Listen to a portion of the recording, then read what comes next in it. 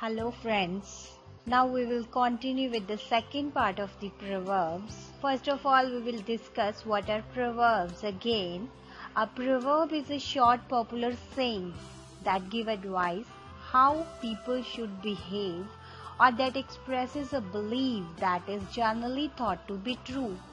In Hindi, it is called कहावतें. Let's discuss our proverb number 32. अगर हम ये कहना चाहते हैं कि मुसीबत में काम आने वाला व्यक्ति ही सच्चा मित्र होता है, तो उस केस में हम जो proverb यूज करेंगे that is A friend in need is a friend indeed. Next, number 33. अगर हम कहना चाहते हैं दान में मिली चीजों में कमी नहीं निकालनी चाहिए, in that case we can say don't look a gift horse in the mouth. Proverb number 34. गलती खुद करना और दूसरों को भला बुरा कहना means उल्टा चोर कोतवाल को डांटे.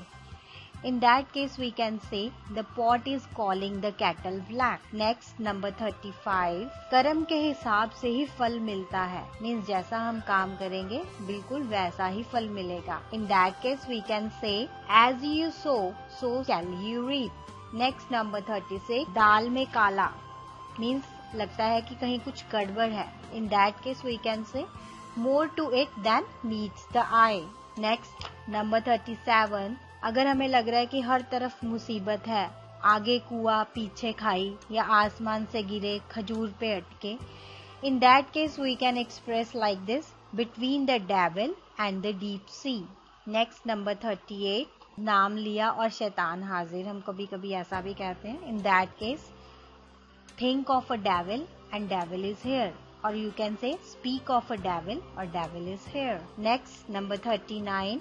जहाँ हमें लगता है हम कहना चाहते हैं कि डर के भाग जाना या दुम दिखाकर भाग जाना, to show a clear pair of heels. And next, जब हम ये कहना चाहते हैं कि लाइक जगह के अनुसार ही हमें रहना चाहिए, जैसा देश वैसा वेश, when in Rome do as Romans do. Next, कि आज का जो है वो कल पे नहीं छोड़ना चाहिए, तो ऐसे केस में हम कहते हैं act today only, tomorrow is too late. Number 42. नौ नगद न तेरा उधार, a bird is hand is worth two in the bush. Means इससे बेटर है, किसी को उधार देने से बेटर है कि जो नगद में हम सेल करते हैं that is better. 43. एक अच्छी शुरुआत आधी सफलता होती है. कभी ऐसे किसी काम के बारे में कहना हो कि जब कोई हमारी अच्छी स्टार्टिंग हो गई है, बिगनिंग हो गई है. A good beginning makes a good ending. Number 44.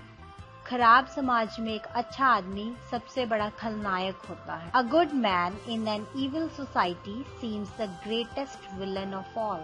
चोर की दाढ़ी में तिनका, a guilty mind is always suspicious.